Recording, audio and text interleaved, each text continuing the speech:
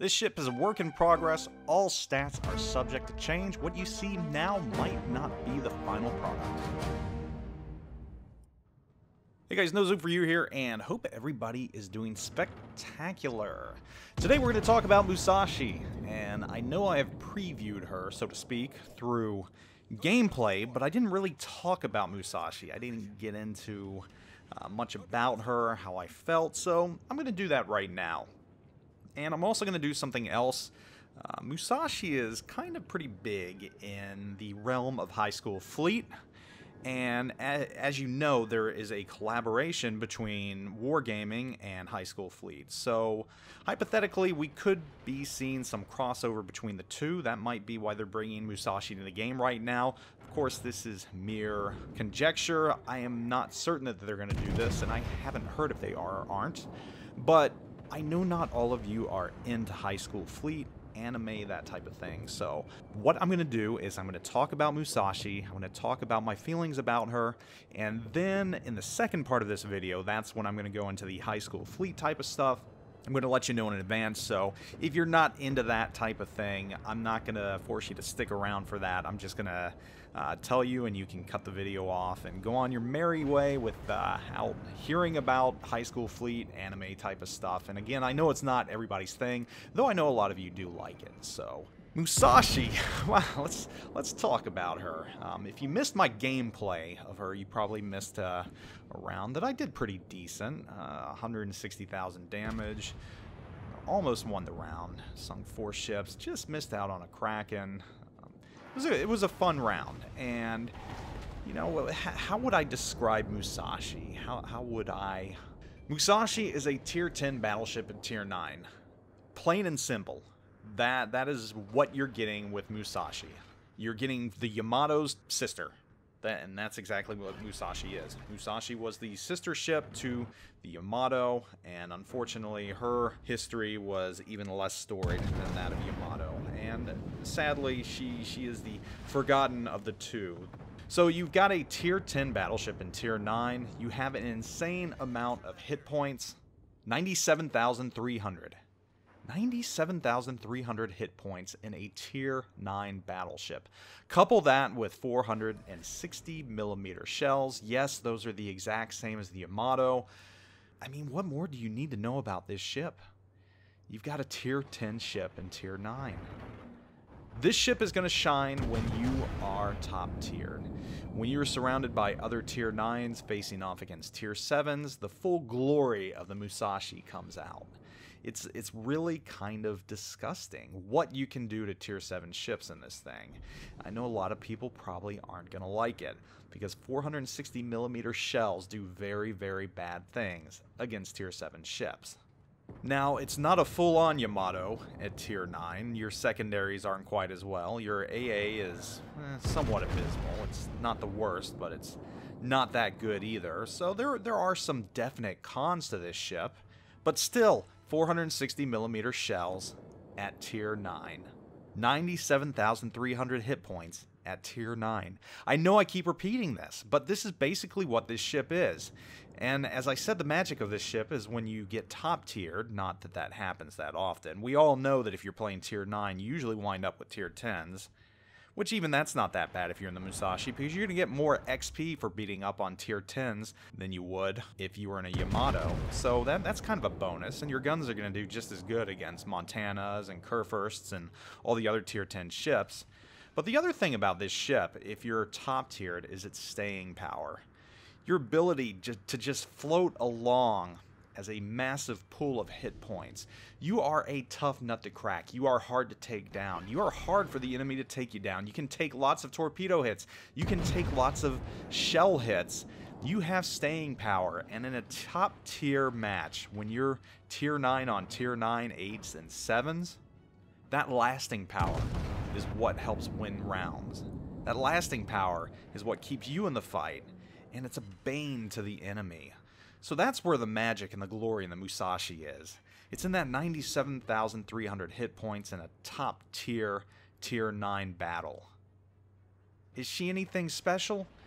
Well, if you've played the Yamato, you've played the Musashi. That's exactly what it is, minus the secondaries and the AA, but you're in Tier 9.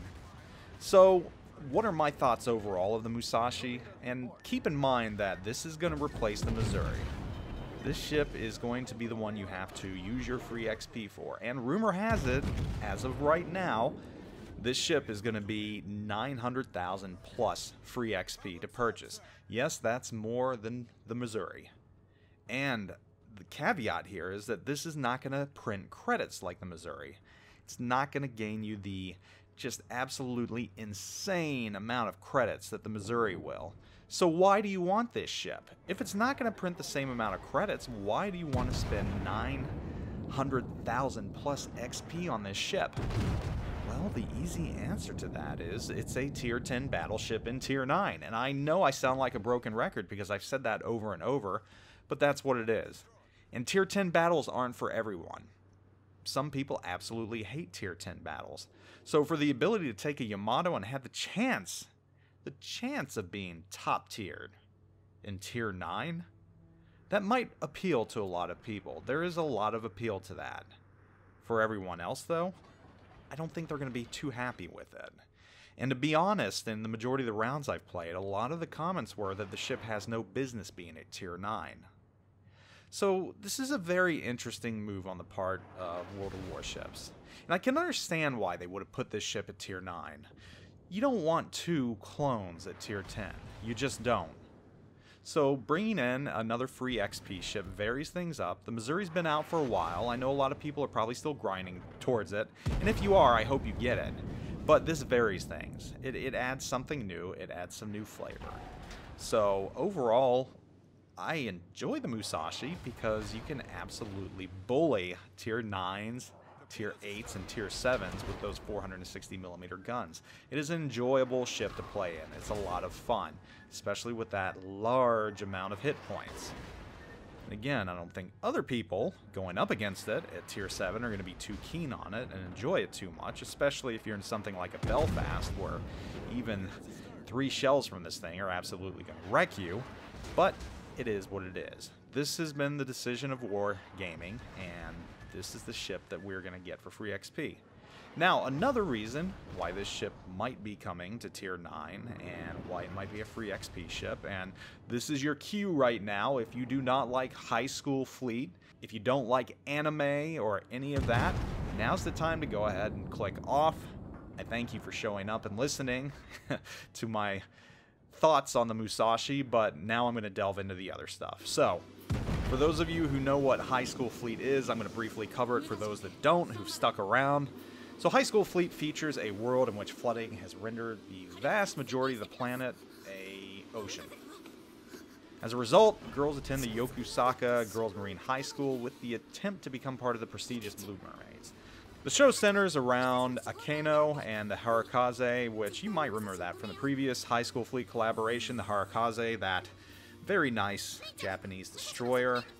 Musashi focuses heavily in the first season. It's the main foe, if you want to call it that. I don't know if I'd call it a foe because it's just a ship.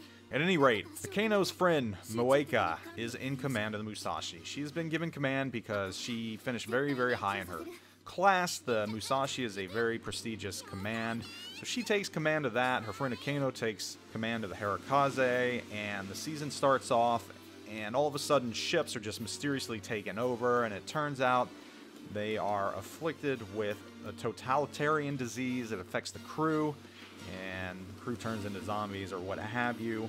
Things are not good, especially aboard the Musashi, where Moeka is, and she actually manages to avoid the disease. She locks herself in a safe room with the remaining crew, and this is where the battle happens, the big culminating battle between the Harakaze and Akeno against the Musashi.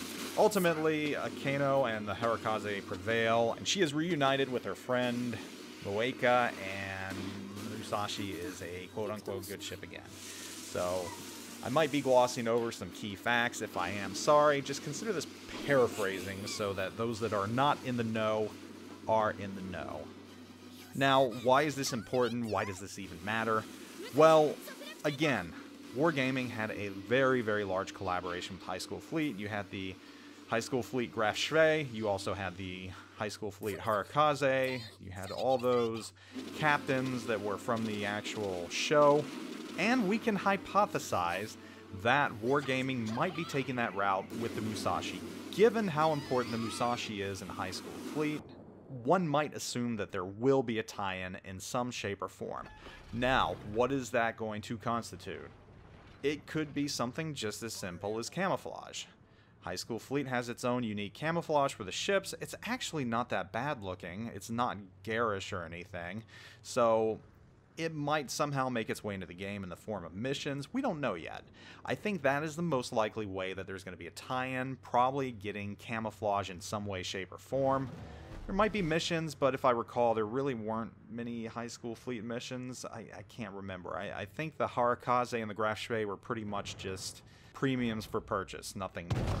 So, there you have it. That's High School Fleet, and why Musashi is important, and the fact that it's coming to the game, why it's important for both the game and High School Fleet. So, if you're into this type of stuff, if you're into High School Fleet, again, it is highly possible that we could be seeing some High School Fleet tie-ins with the Musashi, now that the Musashi is coming to the game. Anyhow, guys, that's pretty much it. Musashi 460mm guns at Tier 9. Very cool. Very unfortunate for Tier 7 ships, but thanks for watching. Stay tuned for more, and I am out.